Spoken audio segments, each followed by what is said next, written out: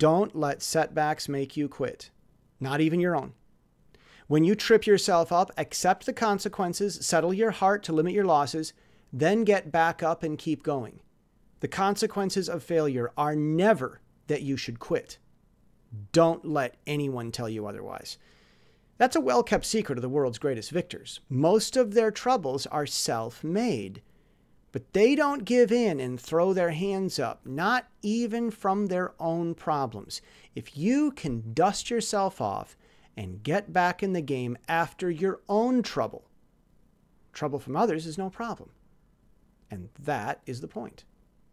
I'm Jesse Steele, jessesteele.com.